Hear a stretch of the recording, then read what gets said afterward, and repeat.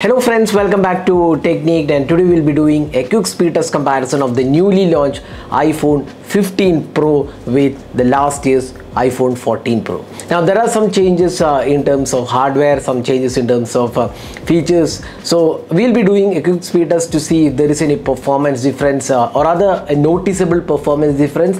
Of course, the Apple's A17 Pro Bionic is more powerful than the A16 Bionic. That's pretty evident because each year the performance is improved. But is it noticeable for a regular user in terms of app opening time, in terms of benchmark scores, the memory management? That's what we're going to talk about in this video. So we have the iPhone 15 Pro with the Apple's A17 Pro Bionic, and we have the iPhone 14 Pro with the A16 Bionic. Now both of these devices have iOS 17. So let's get started. So before that, if this is your first time on the channel, do hit that subscribe button and also hit the bell icon to get notified of all the videos we publish. So let's begin. So we have the two devices, the Apple's iPhone 15 Pro and the 14 Pro here. So let's just take the general settings.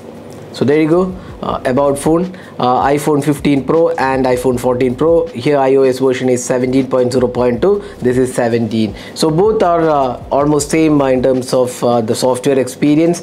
Now 15 Pro has Apple's A17 Pro Bionic and this has A16 Bionic. So that's the difference. So let's just clear off all the background apps. So there you go. We just cleared off all the background apps here as well. So there you go. Now next let's see the network settings. So let's just turn off the Wi-Fi, the Bluetooth, and you can now see that both are connected to the same Wi-Fi network. Airplane mode and Bluetooth connections are turned off. So exact same condition. So once again, let's just clear off all the background apps. So let's start with Asphalt 9. So let's see if there is any noticeable difference in terms of Asphalt, in terms of opening time, and also let's see how the memory management is on these two devices.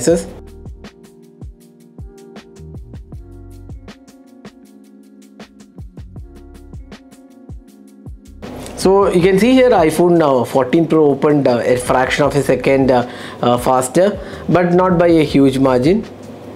Next is BGMI or PUBG Mobile. Let's open this and see which opens faster.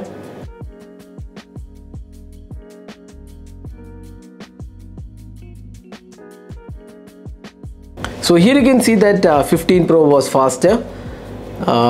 App Store, in fact 15 Pro is faster. Chrome browser, again 15 Pro is faster.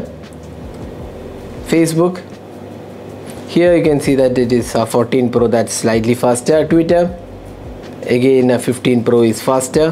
Instagram, almost same time I would say. Spotify, again 15 Pro is faster. Amazon, probably almost same time. Flipkart, 15 Pro is faster. File Manager, again 15 Pro is faster. Settings, 15 Pro is faster. YouTube, 14 Pro is slightly faster. Gmail, again 15 Pro is faster. Camera, almost same time. And Maps, again 15 Pro is faster. So what you could see is 15 Pro does have an advantage in terms of opening of apps. It is definitely a bit faster, not by a huge margin actually. It's definitely faster because the A17 Pro Bionic is more faster than the A16. So that's more evident.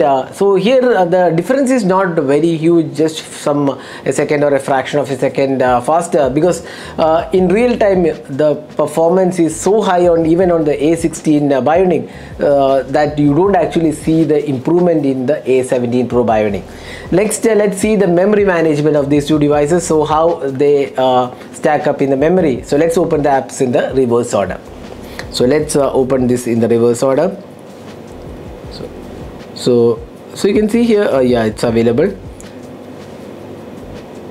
Settings, File Manager. So far all the apps are available in the memory. Chrome browser. So now you can see App Store, BGMI, again both are available in the memory, and Asphalt 9. So you can see here all the apps are available in the memory. So memory management is equally good on these two devices, so no difference whatsoever in terms of memory management. Next, let's do the network test. So we have the speed test app installed on these two devices. So let's see the network here. So we connected both the devices to the same server. First, let's see the 15 Pro. So there you go, 15 Pro.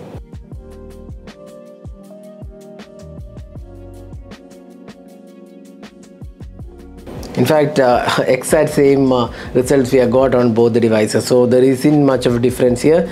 Next is the AnTuTu benchmark score. So here you can see that the 14 Pro and 15 Pro, here 14 Pro is almost 15 lakh, closer to 15 lakh, while the 14 Pro is closer to 13 lakh. In fact, 12 lakh 73,000 is the score. So here we'll just see here the GPU score has been increased, again CPU score is also increased, the other scores are also increased, but you can see here GPU and the CPU scores are definitely better here. That is where the A17 Pro Bionic and the A16 differs. So that's the performance of these two devices in terms of AnTuTu benchmarks. So let's finally look at the Geekbench test as well. So now we have the Geekbench result. So you can see here 2899 versus 2564. That's a single core score. Again, multi-core score is also higher, 7150 versus 6370. So once again you can see that the scores are better on the iPhone 15 Pro. So that's quite evident in terms of benchmarks. So that was the performance or rather the speed test and the synthetic benchmark scores of these two devices. So iPhone 14 Pro to iPhone 15 Pro, there is definitely an improvement, but is it noticeable? No, it isn't noticeable unless you are playing heavy graphic rich games. Some of the games might have a difference because of the GPU performance. So we'll see that in our gaming test. So stay tuned for that. So this is Nirmal signing off with a quick speed test comparison of the iPhone 15 Pro with the iPhone 14 Pro. Hope you enjoyed watching this video. Do hit that like button and also hit the subscribe button for more videos. Thanks for watching. Hope to see you in our next video. Have a great day.